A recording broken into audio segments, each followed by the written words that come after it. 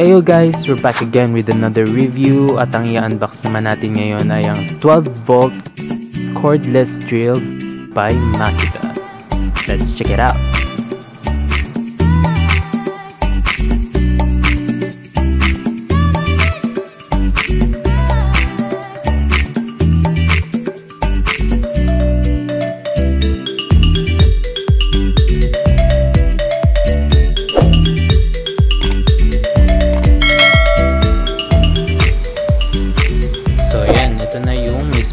Set. Ayan yung mga laman niya. Bali meron siyang handsaw, mga couple of bits, screw bits, drill bits, then mga screws para magamit mo. Yung pang drill ng meron kang i-drill, of course. Then meron charger, ito charger niya. 12 volts yan. 12 volts 1 amp. Medyo mabagal pero ang charge naman din niya kasi hindi naman yan smartphone kaya kaya yan. Then may wrench. Merong hammer, or rather hammer, not hammer. Then yung nose na pliers.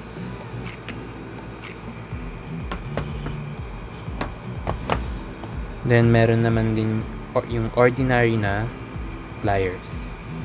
Then mga drill bits, screw bits, yung mga hindi ko alam kung anong tawag dito, mga allen. Then merong cutter. Ang ganda ng quality niya, in fairness, kasi kung nakikita nyo to, kung nakikita nyo yung black na yan, para siyang rubber yung feel niya. So I guess high quality siya. Then balik lang natin. Then mga bala nung cutter.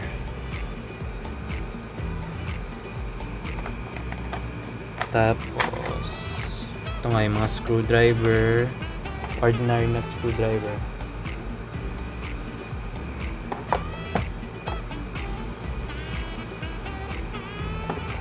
And a free electrical tape.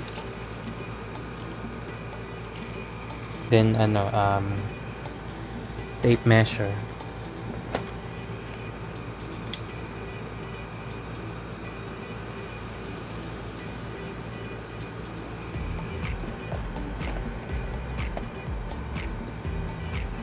Pero ang main focus talaga natin, of course, yung pang drill mismo. So ayan siya. Ayan yung tsura niya. Bali iset aside lang natin tong lalagyanan niya or case.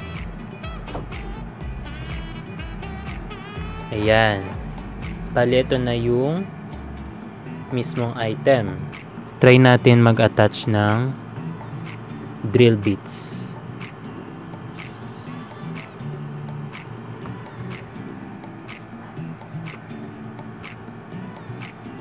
Zoom lang natin.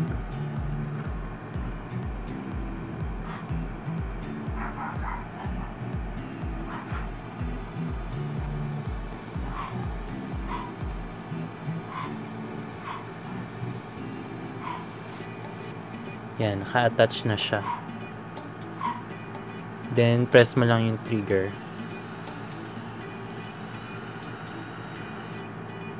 Bali may ilaw na siya for your convenience, para pagka madilim, pag madilim ka nagdi-drill, may ilaw. Ito naman yung kanyang reverse toggle. Pagka i-unscrew mo na, let's say for example na screw bits yung nakalagay dito, pag i-unscrew mo na siya, toggle mo lang to.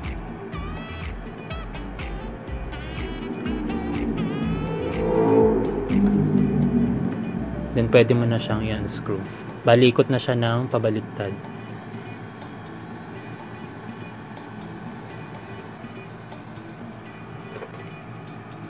Bali, ito yung battery nung drill.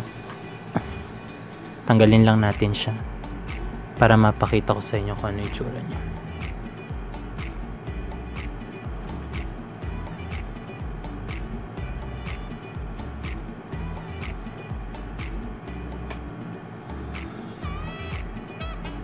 "12-volt lithium ion." Bali, standard na 12 volt siya. Kaya obviously naman na pang light DIY works lang to, pang light works lang, like woods, basta light lang siya. Pagka ginamit mo na kasi siya sa concrete, malamang sa malamang hindi niya kayanin, kasi hindi naman siya heavy duty katulad ng mga heavy duty na equipments na ginagamit sa construction. Bali, ito pang convenience mo lang. Kung magka-unscrew ka, mag-i-screw ka ng mga gamit sa bahay, yon, pwede to. Bali, ganun mo lang siya ikakabit. Tatanggalin mo lang to. Pe-press mo lang yung dalawang nandito. Yan.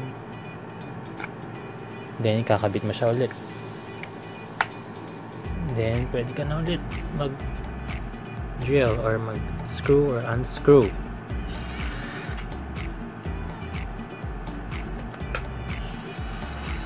Screw, unscrew, screw, unscrew. Itong toggle niya naman dito is for the speed. Pwede mo siyang i-toggle sa high. Yan, H nakalagay. Then pwede mo siyang i-toggle sa low.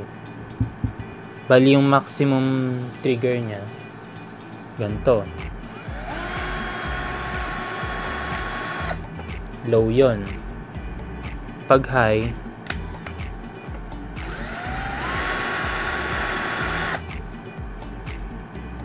tatapat ko sa mic para mas marinig nyo.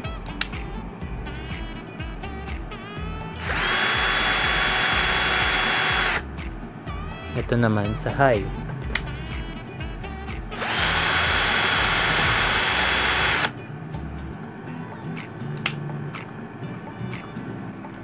Ito naman yung included na charger niya. Zoom ko sandali. Ito yung included na charger. 12 volts ang output and 1 amp ang output niya. Bali, hindi siya ganun kabilis, pero okay na rin siya, doable na dahil 12 volt naman siya. Bali, pag i-charge mo siya, tatanggalin mo lang, i-detach mo lang to, then i-connect mo to. Mag-iilaw to ng color red when charging, then color green naman when nakasaksak ito. Bali, malalaman mong nagcha-charge siya kapag naka-red na yung ilaw. Yung iba niyang mga included na tools, ito lang naman yung mga screw, mga pang maliliit niyang project.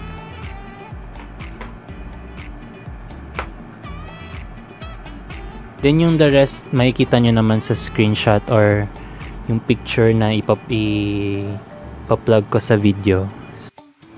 And that has been a review of Makita 10mm 12V cordless drill power tool set. So that has been a review of Makita cordless tool set. It is definitely a buy for me. Para sa akin, murang-mura na siya. And it looks like it would last for a longer duration of usage. And I hope this helped your decision making. So that was it. I hope you guys enjoyed this video. Hit the like and subscribe button below. Click the notification bell so you won't miss out of any of my future videos. Thank you for watching, and until next time, peace.